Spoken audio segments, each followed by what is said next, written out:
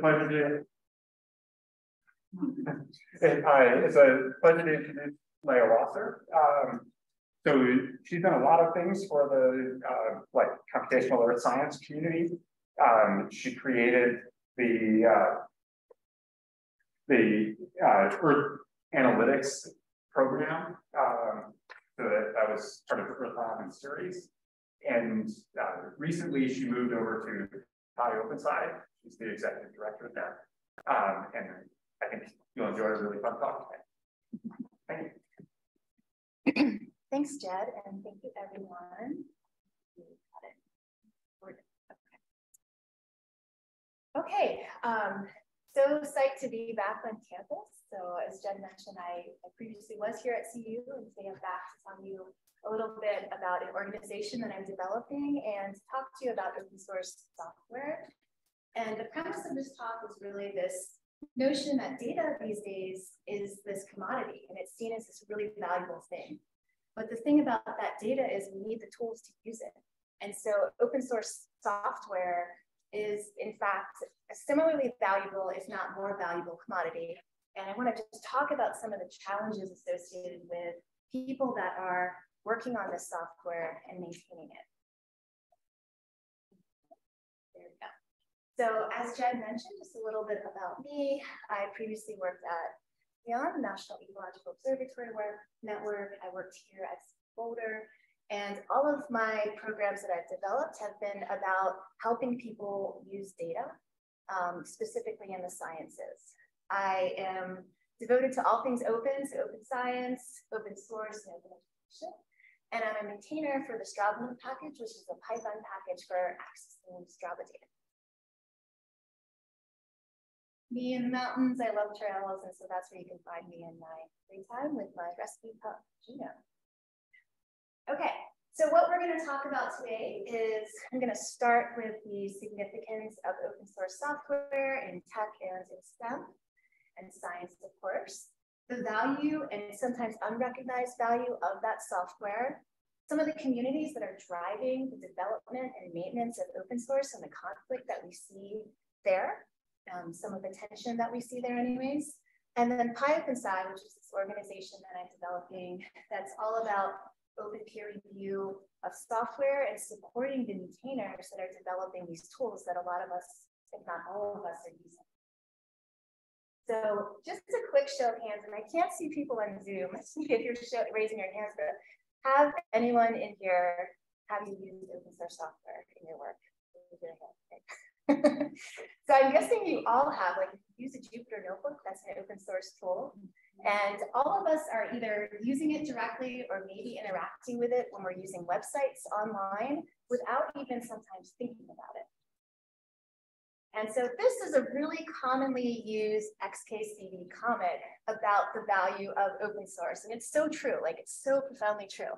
You've got this little peg leg that represents a small package that someone's maintaining in their volunteer time, and it's supporting this whole digital infrastructure. So my question to you is, what happens when that maintainer, probably a volunteer, decides that they're burnt out, which happens, and they stop maintaining that package? And I'm going to talk about an example that maybe some of you know of that exact thing kind of happening. But first, let's talk about, and just get all on the same page, what am I talking about when I say open source software? So specifically today, I'm going to be talking about free and open source. Free as in you don't have to pay for it. There is a history of the word free with open source that means something a little bit different, like libre, free, open to do what you want. But I'm talking about financially, you're not paying for the software. And it's open source, which means openly available code, free to use. And the things that define open source software, there's actually 10 principles. I'm not going to go into all of them, but I'll just tell you about a few of them. And there's a license associated with that software that's approved by the Open Source Initiative. So a couple of those 10 principles, and I've got some links here, and I'm happy to share this presentation after if you want to check out the links, click on them, that kind of thing. But a couple of the principles, just to give you a flavor: free redistribution, so anyone can take that tool and use it as they want. The source code is publicly available and not just visible, but you can actually use it, adapt it, modify it. And then the use doesn't discriminate in any way against other groups or fields. And then there's a suite of licenses. This is just a few of them. And the most common that we see in the science space is going to be BSD 3 plus, and then the MIT license. But all of these are examples of approved licenses, and there's a much longer list if you go to the Open Source Initiative website. Okay, so back to that XKCD comic, what I now want to tell you about is the guy that broke the internet. Does anyone know this story by chance? Raise a hand. That does. Okay, so let me tell you the story. Great. So JavaScript developer that is working on a whole bunch of cool open source JavaScript things. So here's the story. There's a company named Kik, big billion-dollar company. They have some sort of chat app. I haven't used it before, but they're a big deal, and there's a lot of money behind them. And then there is Kik, the open source package on NPM. It's a JavaScript package manager / repository where you can publish your JavaScript code. And Kik says, hey, this is our name. Can you, the developer, rename your package? And the developer is like, not doing it. My package is open source. I want to keep the name. There's a whole back and forth, and it's a really interesting read if you want to check out. There's a few blogs on this and what actually happened there. But the bottom line is NPM steps in and renames the package so that Kik can have it. Now, lo and behold, the package maintainer, the developer, is pissed, right? Because this is like his volunteer job. This is his love. He pulls the package along with all of his other packages. By the way, he had like 200 of them on NPM. And he's like, these are out of here. So now this one package that he was maintaining, LeftPad, is gone. You can't install it. Developers all over the place are having errors as they're working on their web development code. Everything is broken, including, ironically, the Kik website, Facebook, because this one tiny package was supporting React.js. Not directly, it was a dependency of a dependency, not the tool that comes to your mind as being the thing that all these websites are using, and everything goes down. Now, this is a great saga of a story. It actually all happened in like 2.5 hours, and the package got put back up onto NPM. And so it wasn't, in fact, multiple days of things breaking, but still profoundly impactful. One open source package. One open source package that's about a dozen or less lines of code, tiny thing, broke everything. So this is a really interesting story to think about because it comes down to one of the things that we need to think about as developers and people in the open source community and people using open source software, which is this idea of good faith. Like, we have this good faith that these open source tools are going to be maintained by developers, and we're using them, and it's great because it's free and it's open, and the developers believe in that value of sharing software, core value. But good faith is pretty darn hard to maintain when these are people that are volunteering their time. They're people that are using their tools but don't necessarily get support. These are people that have users that sometimes don't value them as maintainers, and they get angry bug reports and things happen that causes tension. And there's really not a good support system for open source outside of the open source community, which is an incredible community. So there's this real interesting conflict that happens and a tension that happens. And by the way, this open source community is not necessarily paying the bills. Like, this is a lot of work that's going into these tools. So let's talk a little bit about some of the numbers associated with open source being used in tech, in STEM, and science. So this is a number I found that some say is even higher than this, that 80 to 90% of companies are using open source in some parts of their workflow or infrastructure. So 80 to 90%. And that number might be higher. the value of open source is estimated to be billions to trillions of dollars. So for example, in the UK, there was this value estimate that was about $60 billion a year that open source was providing that type of value to industry in the UK. Now look at these numbers. So this is a number from PyPy, the Python Package Index, also known as the cheese shop, for those that have been in the Python world for a long time. And the cheese shop has over 433,000 Python packages, just Python. Now there's numerous other open source languages, right? We've got Rust, we've got JavaScript, like we go on and on. So this is one number for just PyPy and just Python. Now look at this next number. This is the number, 18 trillion downloads last month of those Python packages on PyPy. Now, this isn't 18 trillion people installing things. There's a bunch of ways that things get installed, like if you know about continuous integration or testing, there's cloud-based services that are installing things and testing things, but still, this is 1 month of Python package use, massive, right? Even if it's like a fraction of this number, it's massive and it's one language. Okay, so back to our developer that was working on JavaScript and a company came in and there was that tension, that conflict. Let's just talk about open source and the values surrounding open source, because what's really important here is that it is about community values around shared programs. And this is fundamental. Like, this is language that's coming back from the 80s. If you look at the history of open source and this idea of this hacker ethic that a bunch of people developed back in the 80s. But a lot of that fundamental value around open source is still there. Like, if you talk to developers, they still believe that they want to make change through shared open software, and they believe in that principle to the core. And so this particular, our JavaScript developer, he said this. He said, I owe everything I have to the people that never gave up around this open source philosophy. This developer was not someone that even went to college, but they had core tools that industry was using, right? Really valuable. And this developer was not paid to do any of that work. So you can see how this tension starts to grow, right? So let's talk about now what the open source community looks like, because I've painted a picture of the value and numbers and such, but what I want to talk to you next about is the effort that goes into maintaining these packages.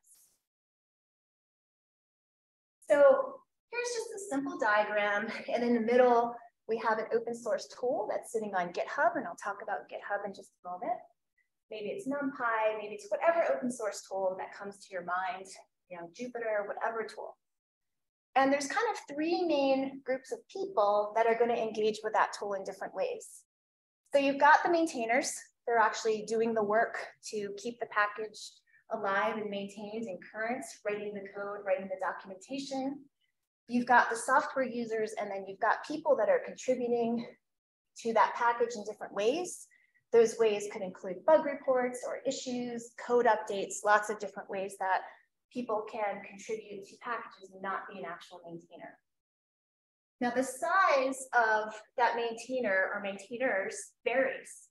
So like in the scientific Python ecosystem, a lot of times that's just one person, but sometimes it's a team. And then the size of this user community can vary too, depending on how general or specific the package is and just how broadly used it is. So let's look at two Python specific examples. So on the left here, we've got NumPy, which is super common, popular. I see some of you shaking your heads like, yeah. So this is a Raise, really popular Python package. And then over here, we have this little smaller Python package that is a Strava API wrapper. So much different user base, 132 million downloads a week versus 4,000 downloads a week. 50 to 60 maintainers versus 2 to 4 maintainers over here. It used to be 1 maintainer, actually.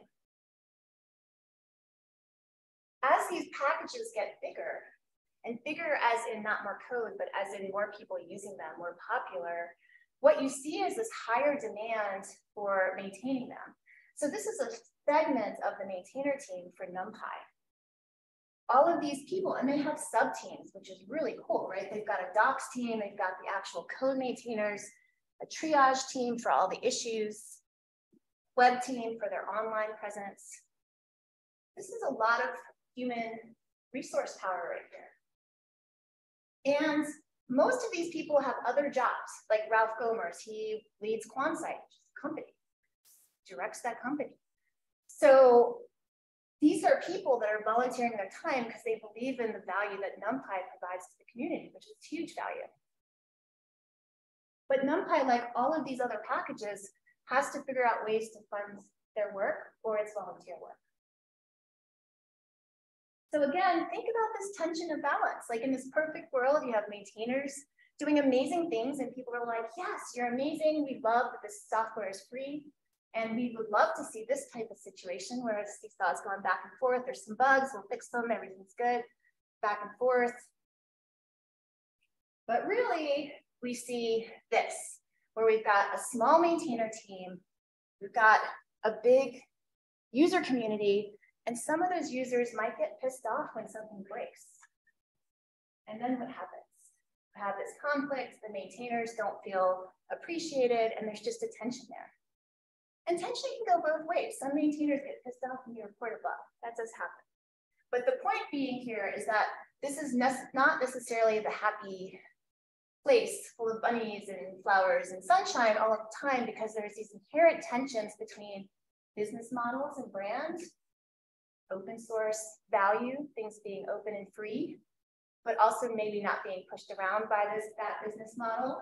Users who want tools to work, maintainers who also want tools to work, but boy, they're stretched on time and resources to do that work. So maintenance takes a lot of time. And it's not just time associated with code, it's the whole package. And I'm going to talk about what that package looks like, at least in the Python space, next. And again, maintainers burn out. And this is a common issue or thing, part of life. People work on something and then need to move on. So what happens to those tools? So what are the structural parts of an open source project? And I want to really be specific and say a Python open source project, because that's the area where I'm really focused on right now. So there's a bunch of pieces. So on the right here are kind of all the things that you can expect to find in a GitHub repository, things being files or sets of files. So on the bottom, you've got that license we talked about. That's a pretty straightforward thing. You add that once, it's done. README file, code of conduct. This file is really important because your code of conduct defines how you interact with the community as a maintainer and how the community interacts with you. And if the community is not being respectful, a community member, there needs to be a way to say like, hey, this isn't okay. So this is a really important piece of a GitHub repository's files. You've got documentation. You saw that NumPy had a whole maintainer team associated with documentation. You've got your user-facing documentation that helps users understand, how do I use this tool? And then you've got your API documentation, which is the stuff, which is the information that tells someone more technical, like these are the classes, these are the data structures, these are the inputs and outputs that this method or this function expects. You've got a test suite to make sure that things work as you think they should, and to make sure that if someone is suggesting a change to that code on GitHub, that it doesn't break everything else. It's really important. And then a contributor and maintenance guide. Those might not seem quite as important, but if you want people from the community to help, you need to give them instructions on how to do that in a way that works with your maintenance style. On this side, you have infrastructure. So I mentioned GitHub as one of the, if not the most popular place for open source software hosting right now. That's where a lot of these packages live. There's GitLab and some others as well. And the benefit of it is that there's a version control platform called Git running on the back end. So you've got version control now. Continuous integration, so that's these cloud-based services that you can customize to run certain things like your tests. And what's beautiful about that is, again, if someone submits that change to the code, it can test your documentation, it can test your code, it can test your code format, so about things like linting, making sure you're following, say, PEP 8 or whatever code guidelines that you have for your code so it's readable. And then packaging and deployment. And I'll tell you a little story here about this piece. When I started working on StravaLib, the maintainer was a sole maintainer, but he had a really active user base in his GitHub repo. He was the only person that could deploy a release to PyPy. And he was doing it locally, which is totally cool, you know, typing in the things that he needed to type to package and deploy to PyPy. But there hadn't been a release of StravaLib for like over a year, and there were all these bugs. So people were starting to fork the repository and try to change the code themselves, and it was getting messy. And so one of the first things that we did when we started a maintenance team was we set up a continuous integration-based deployment so that any maintainer now can step in and deploy if they have permissions. And all of that is documented in the maintenance guide. What that means for this developer, the original developer, he is super psyched that this is happening. It's not all on his shoulders. We can bring in a new maintainer and we can say, here's the documentation so you can come up to speed and we'll help you. And now that maintainer can also deploy if they need to, or work on other parts of the code. So this is like a lot of pieces, but it's important to the overall health, both short-term and long-term of the package. Okay, so next I want to talk a little bit about GitHub and how that fits into this open source equation. And I'm using GitHub now. Platform could change, but the really important part here is that GitHub is a place that allows collaborative coding. So this is the place where maintainers who might live all over the place can work together asynchronously. And some people have called it like a community-based coding or social coding. You might hear those terms. And it really facilitates interactive code review. So you can look at every line of the code and say, this is good, this isn't good, maybe we should think about making this change. So there's a real dialogue that can happen around changes to the software. And of course, there's version control. So someone messes up, we can figure out who did it, and probably it's not that they messed up, but people make mistakes, typos, whatever, and we can undo them, or just at least know, okay, we had a break at this particular commit. Let's revisit that and see why. Here are these little green checks. This is our continuous integration checks. Green is good, green is yay, everything's passing. A red X is the thing you don't want to see. And then you can also see this approved. So what these are lists of, this is a list of pull requests. Here you can see, this is from StravaLib, and here you can see the first release 1.0 that happened after a year, and you can see that the maintainer team approved it. And this maintainer team is like all over the place. I don't know what time zones they are. I just know that the other two people I work with, they're working in the middle of the night, and I wake up and I see all of their comments, and then I'm working during the day. So it's this really interesting dynamic of timing, but it's pretty cool, right? You're working with people from all over the world. And this is really common for these maintainer teams. Issues. So these are GitHub issues. This is where a user might come to say, hey, there's a bug. Hopefully they have some reproducible code that helps us find out like exactly what's triggering the bug. But also they could come to say, hey, I saw an issue in your documentation. I'd like to make a change. And they start to talk to the maintainers asynchronously through issues. And you can see that we have these tagged as different types of issues that we might use to prioritize when we address them. And then here is an example of one of the maintainers, again, this is StravaLib, saying, hey, we're thinking about using this other tool to develop this model for how we're parsing the API data. And let me show you this example, and he attaches files and all the information I need to go and play with it locally and say, oh yeah, this looks cool, or say, huh, this isn't quite working the way I think it should. So it's really this collaborative space. And then this is the line by line commenting on a single line of code, and again, facilitating that conversation. So this is a really powerful tool in terms of open source development. So at this point, we've talked about why open source is so important. We talked about massive impact that it has on both tech, on science. We haven't talked about the science quite yet, but STEM. And we talked about these complex interactions that happen between developers, contributors, and users. And that, it's just hard to maintain a package. It takes a lot of time and effort. So for the last chunk of this talk, I'm going to talk a little bit about PyOpenSci, which is an organization that I'm developing in the space of Python open source software. To understand PyOpenSci, the thing that you need to think about is what is open reproducible science. So open reproducible science is this idea that a scientist, and in these days, science is becoming increasingly data intensive. So we're talking about scientists doing data science. And the workflow will span from finding the data, downloading it, opening it, processing it, analyzing it. There's a whole spectrum of steps.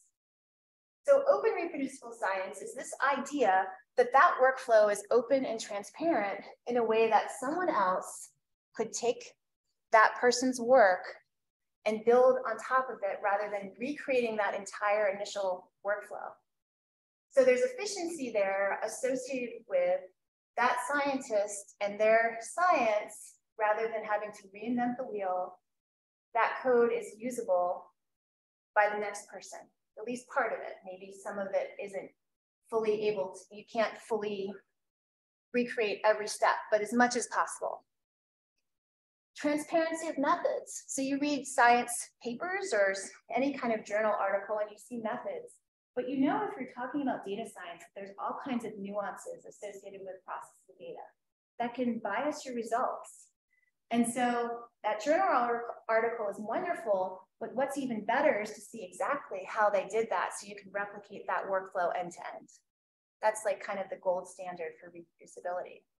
So this is really important to science. And guess what drives these workflows? Open source software.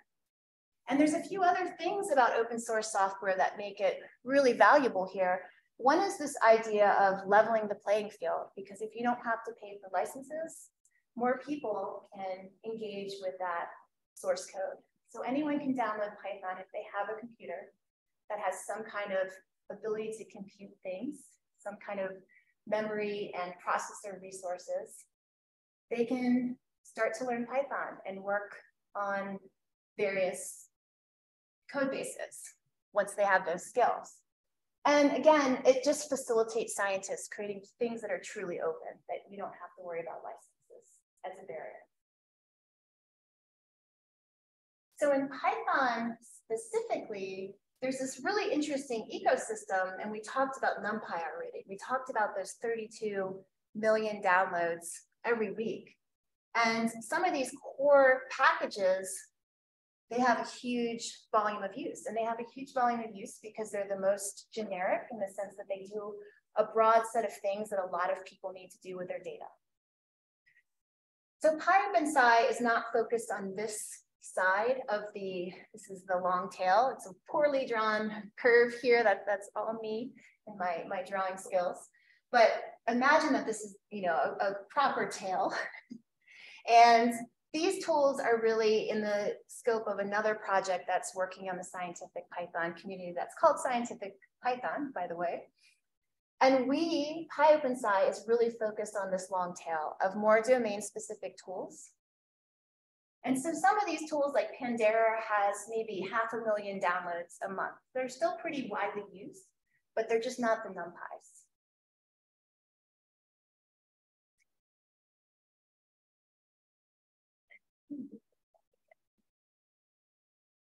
So what's happening now in the science space is that there's this push towards this career track of research software engineering. And that just really is a developer that's focused on scientific software development. So trying to push for a career track for these people that are in science labs, developing really cool tools to make a space for them in academia and in science. Because there's a value gap. So in your traditional academic credit system, peer-reviewed publications are valued, whereas tool development traditionally hasn't been as valued. So there's a disconnect there. There's historically been a disconnect there in terms of value. There's also this lack of community support for a lot of developers in this science space that I already kind of alluded to, where they're trying to create these tools, but they're kind of off doing it on their own in their own labs. So there's not a lot of points of connection with other developers that might have similar challenges. There's also this really interesting challenge where sometimes people get funding to build tools, which is great, but it's 2 years of funding. And we know that if you have a user base, that thing needs to be maintained for more than 2 years. So what happens then? And so there's some thought that needs to be considered around, should we build this tool or should it just be an internal tool? And how does that work? Because again, remember that, extreme case of that JavaScript left pad package, you would have thought that would bring down so many websites. There's also this truth in Python that packaging is really messy. It's kind of hard to figure out what the best practices are and what modern packages should look like. And there's answers to these questions, but it's not well organized in the ecosystem. So people sometimes they get a little bit lost or confused in terms of what the best practices should be. And there's a lot of evolution in that space right now. And so you see a lot of inconsistency in package quality or package quality. Now, on the other side of the spectrum, you have the scientists that are using those tools, and they have their own frustrations, very real frustrations. If there's 10 packages on PyPy that do the same thing, so if you look at a Twitter API wrapper, that's a great example, there's like 20 of them. How do you know which one to pick to use in your workflow? And is that package going to be maintained next year? Is that package maintained now? It might not be. So you have to dig and figure this out. Lack of inconsistent quality of documentation. This is really hard when I've been building in the past years lessons on working with remote sensing data. Sometimes I was going into the package code to figure out how it worked because the documentation wasn't there. So that's not sustainable for a big group of users. And lack of tutorials, that kind of thing. But we can understand why that happens, right? Because again, maintainers are taxed in terms of their time. And then there's this education gap, which is so important, where the users, I talked about this, but I'll say it again, the users don't understand that there's actual people developing these tools, and while they might be pissed that there's a bug in the software, the maintainer doesn't get back to them right away, there's more often than not a really good reason for why the maintainer can't get to that issue. And it's not like a personal thing, right? They want to, they just can't. They don't have the capacity to get to every bug in time. So that's another, tension point that hits science. And again, tension, open source community, users. So PyOpenSci is about building diverse community around scientific open source software. And we're doing it through peer review, training and online resources and mentorship. And I'm going to focus purely on the peer review part for the last 5-10 minutes of this talk. So we have an open peer review process, and I'll tell you exactly what I mean by open peer review and how that works. And the goal of that peer review process is not only to try to standardize Python packaging in the scientific community, so to get people following some best practices, it's also to think about software as being something that you can cite and making sure there's a citable entity on those packages that people can use if they're writing papers. It's about, PyOpenSci is about creating resources for best practices around Python packaging, because what I just had said a few minutes ago is that it really is a messy space. But we think that if we put some really solid, maintained documentation on what are the current best practices, that'll help, because people can use those resources to make decisions when they start to create a Python package or update their package. Tutorials and training around those best practices, and then this community piece. So to create a place where people that are, say, that research software engineer track, or they're in that lab developing that tool that people are using, they can come and get help from other maintainers in this community. So this is what the peer review process looks like. And the entire open peer review process happens on GitHub. And it uses a lot of those same features that I was showing you that we use to engage with each other as maintainers and with our users. We're using those same features to implement an open peer review. So the first part of the peer review process is either a pre-submission inquiry, which is really a maintainer saying, hey, is this in scope for you guys to review? We do have a scope of things that we can and can't review. Or they can submit an actual package for review directly because maybe they're just confident that it's in scope. And what's really cool, and I'll show you an example of this, in this early step, we have an editor-in-chief that will step in, that will talk to the maintainer, and it's a conversation that says, hey, your documentation is in an unusual format. What do you think about moving it to this other more common format that's easier for your users to find? Or, hey, you've structured your package in a way that's not really conventional for Python. So starting to get to those standards in these very early stages of the peer review process. And so that looks something like this. This is actually a review that's starting right now. Like you can go online, this person submitted in the last week, and a lot of these comments are from the last couple of days. And you don't need to read all the text, but what I want you to see here is that this peer review is not a situation where we're critiquing the maintainer. It's a conversation between the maintainer and the reviewers, or the editor-in-chief, with the goal of making the package more usable, more standardized, and just easier to maintain over time. So it's a conversation rather than a critique. And there's a link here, any of you all want to like check it out in GitHub and see the whole conversation as it's unfolding. This is the top of what one of those issues looks like when someone submits for review. Again, this is a GitHub issue. So we have the submitting author. This particular package has a whole maintainer team. Name of the package, GitHub repository link, we assign reviewers. This is, in this case, the citable ID is a Zenodo DOI, but I'm going to talk about JOS, the Journal of Open Source Software, in just a moment. So this is kind of the metadata for the review on GitHub. And so again, the editor looks at those early, either the review submission or the pre-submission inquiry.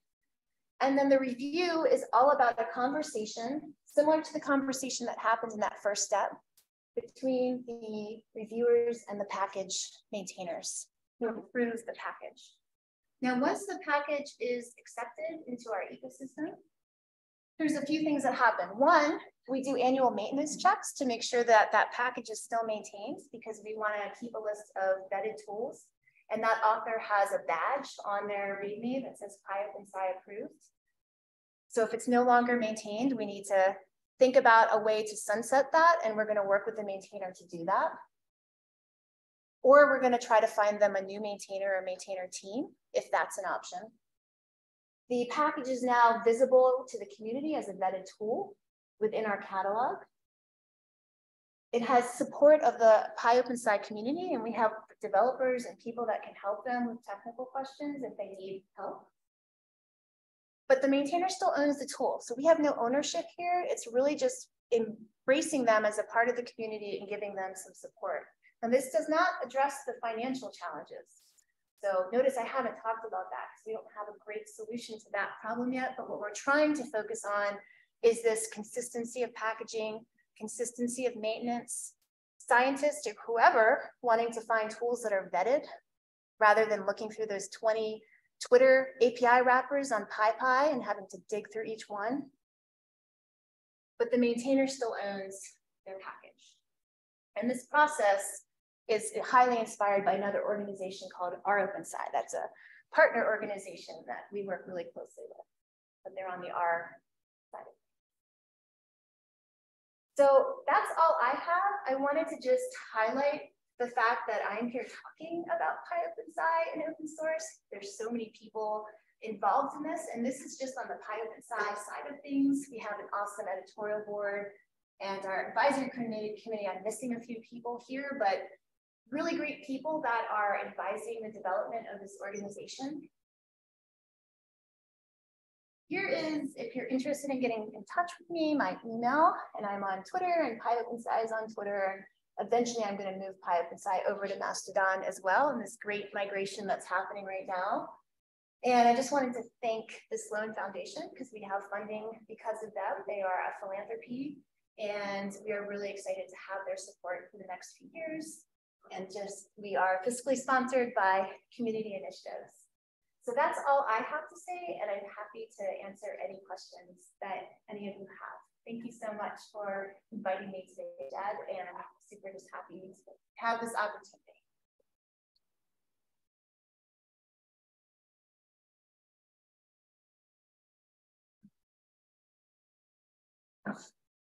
Yeah, so I'm pretty convinced about PyOpenSci as like a research kind of institution, but I was wondering what you're using it for like industry. So with your kick example, you said I think that it broke Facebook, for example, but there was some React thing going on.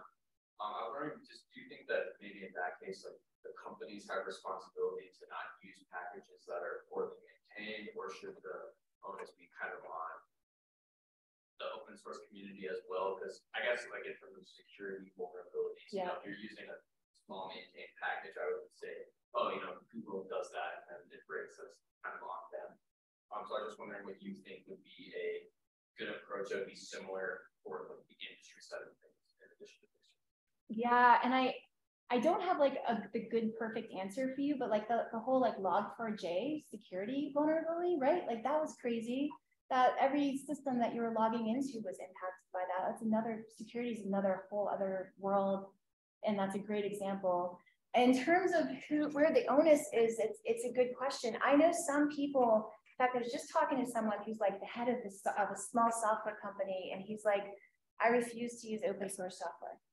And he said, and he knows I'm in this space, and he said, I hate it. He didn't actually mean like he hates it, but he's struggling with exactly what you're describing, right? Because they have no control if that happens, and it can take down their whole platform.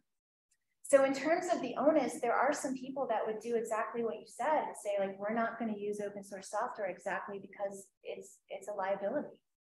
But the reality is that if you're creating a platform and there's some tool that already does the thing that you need to do, there's a huge efficiency factor there. So I don't have a good answer to your, like, it's a hard question, and I don't know what the perfect solution is, but I know that I've seen both responses. I've seen, no, if you're Google or whatever his company is named, like, we're developing everything from the bottom up, and we're not going to rely on open source. But then I've seen other instances where you have a startup and they don't have the resources to do all that development and redo that development. So I'm not answering your question, but I'm recognizing that it's a really hard problem.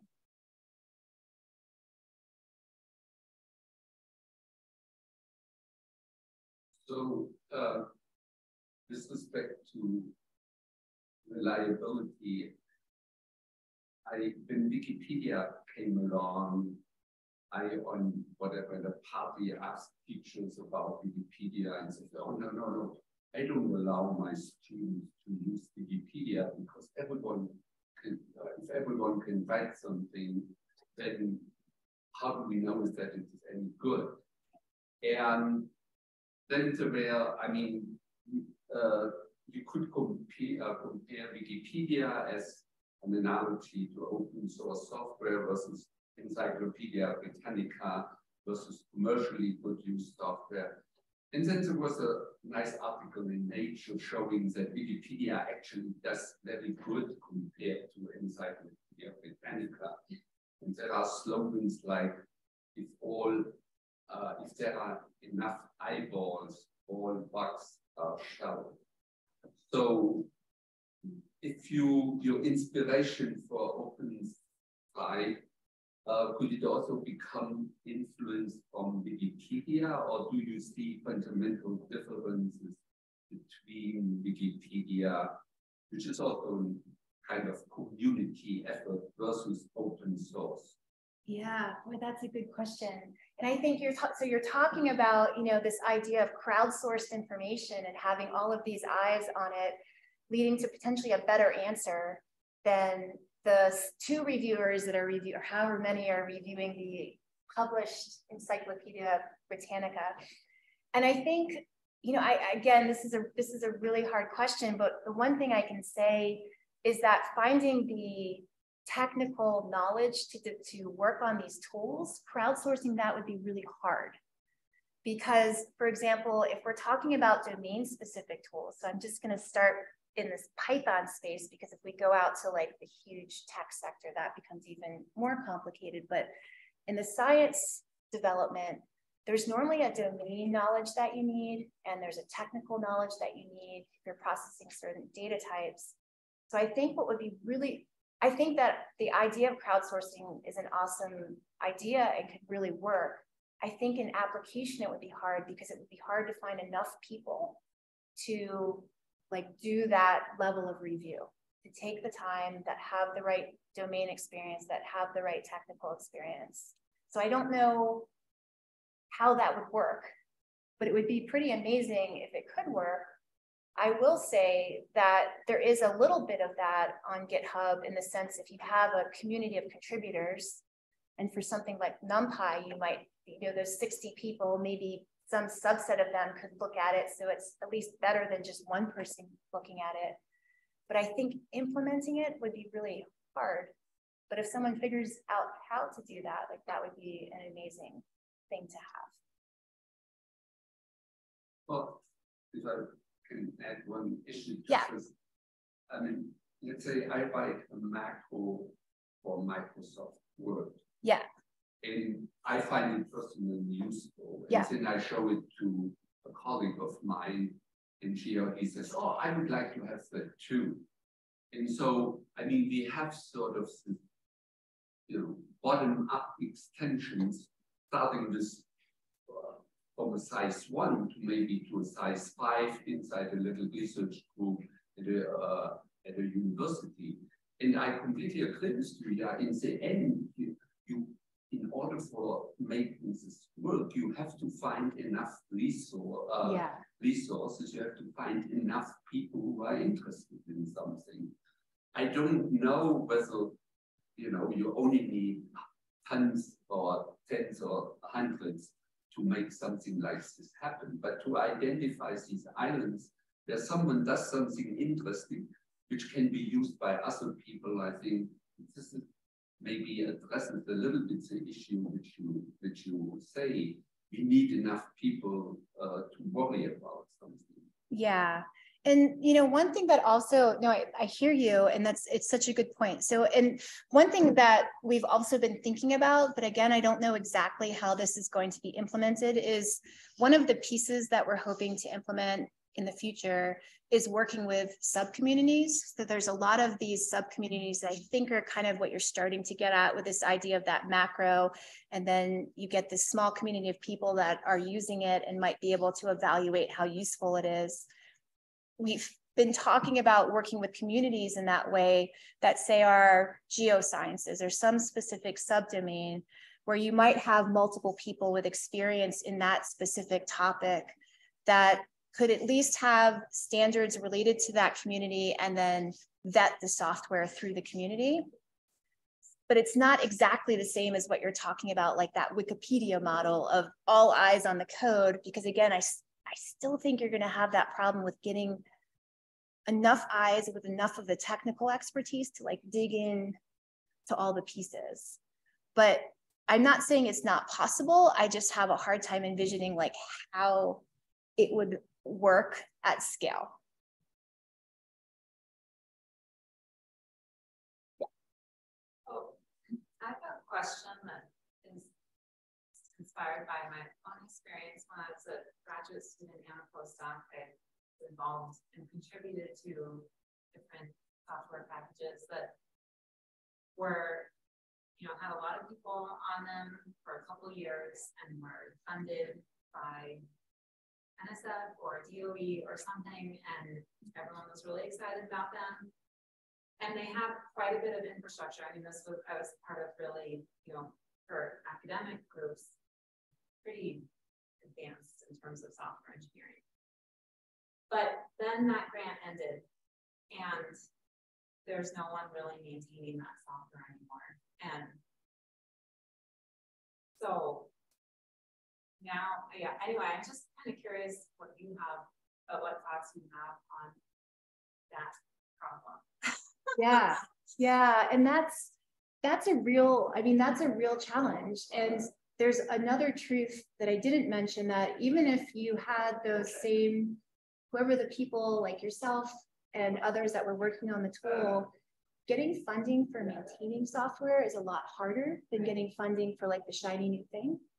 So even if you wanted to continue to maintain, there's like this challenge, this kind of ironic challenge of like, it's hard to do that. It's hard to fund that. And philanthropies are actually starting to fund some of that, but it's too massive of a problem for them to fund all of it. So yeah, that is a problem. And we actually have 2 packages right now where I suspect that's going to be the case, where it's a lab, the PI of the lab, like the head of the lab, has graduate students working on these tools. We reviewed them, but one of the postdocs is actually on our editorial board now. So I'm pulling her in and I'm saying, hey, is this thing going to be maintained long-term, and what's the plan? And we're talking about that. So I don't have the perfect solution to it, but what I hope is one of 2 things happen.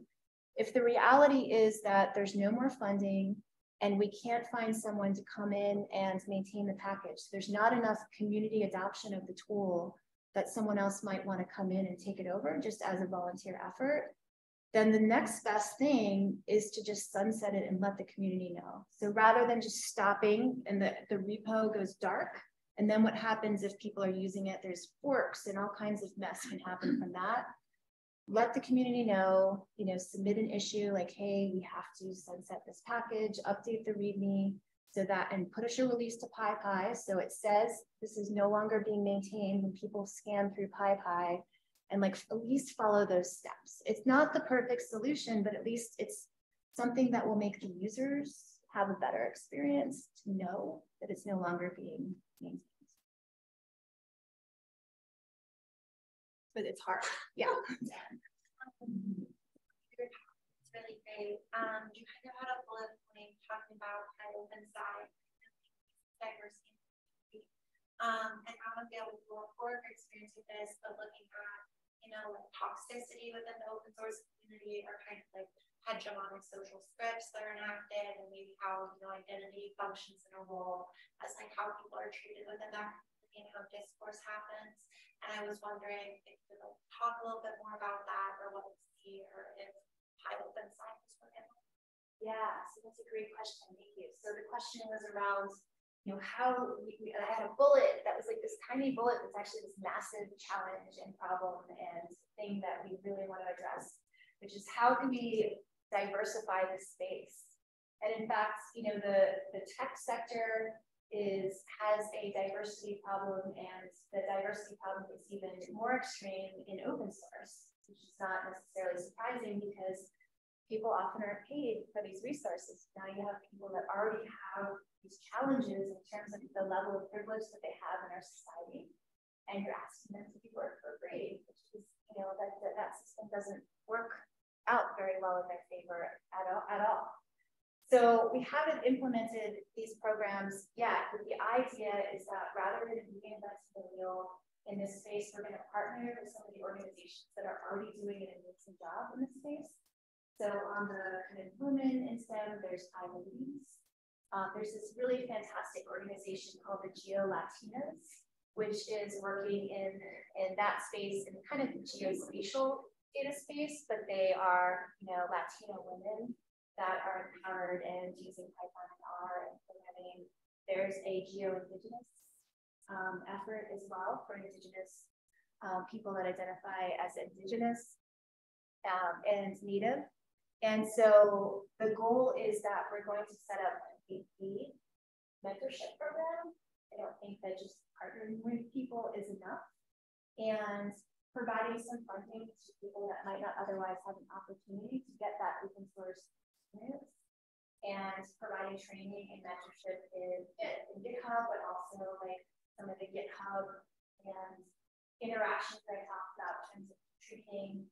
And my hope is it's not going to be like tens of thousands of people, but that we can make impact on individuals and small cohorts within those communities to empower them, and that those skills that they're going to pick up through open source, since it's harder to get using that, they're still really good career development skills that are in demand, you know, in tech. So that's the hope. And then on the other elements of like the discourse and how people are treated and gender identity, what I've been working on, and I plan to create a committee around the code of conduct, which I think is really important.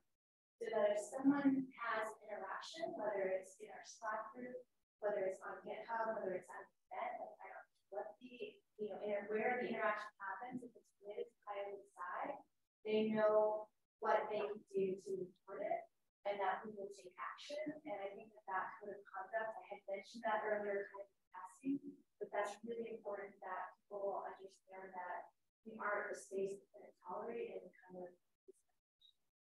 So it doesn't solve all the problems, but the goal of the organization is that like that was one of the first things that I started working on, and that diversity needs to be embedded in our organization start.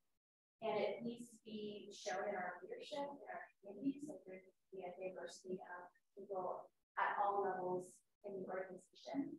And so that's where I'm starting.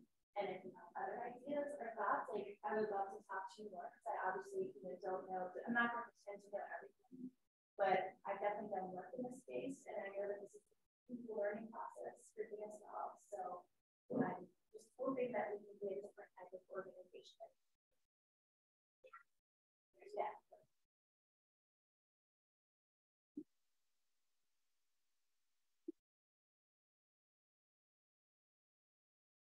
Thanks so much.